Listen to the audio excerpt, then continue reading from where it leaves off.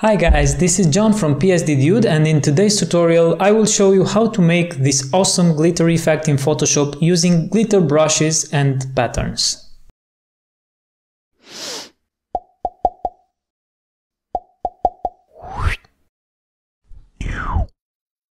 So let's begin.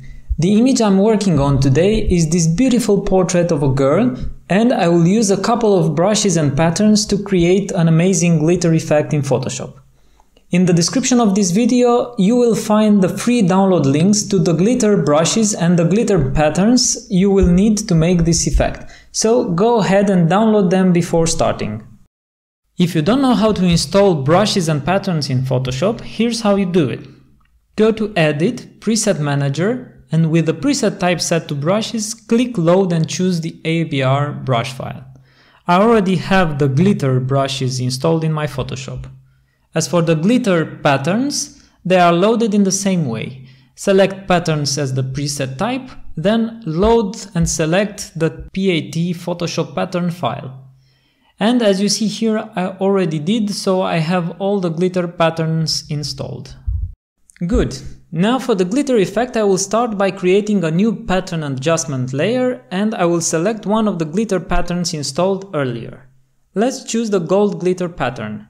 As you see, this fills the entire screen with the glitter pattern, so let's select the mask for this layer and invert it by pressing Ctrl and I or Command I on a Mac.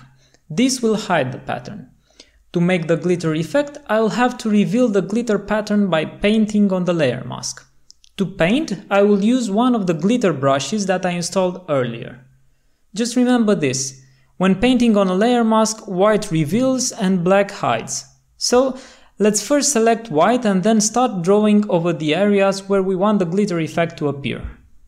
Don't worry about covering the eyes of the girl. I'm working in the layer mask of the glitter pattern, so I'll be able to remove the glitter effect where I don't want it.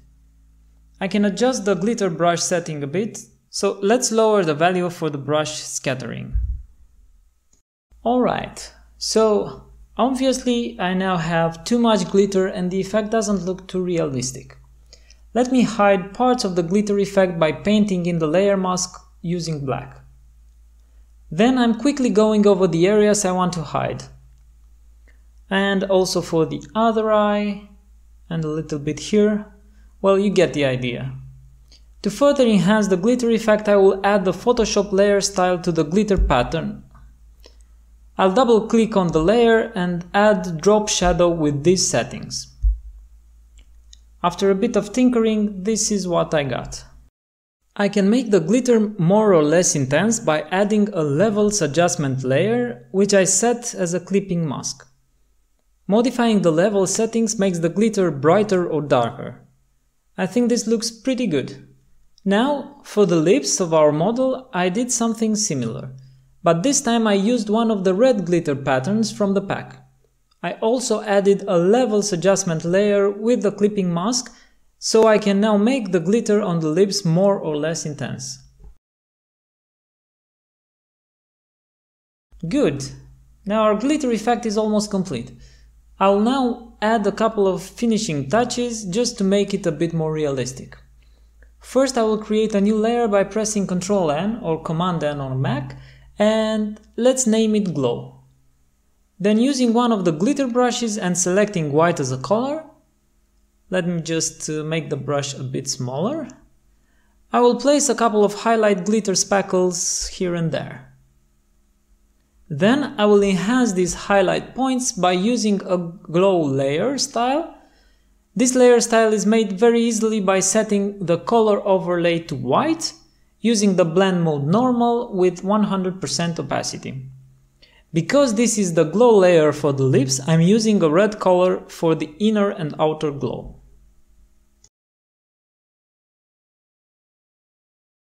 I actually made a couple of layers for the glow to try and create a more realistic glitter effect.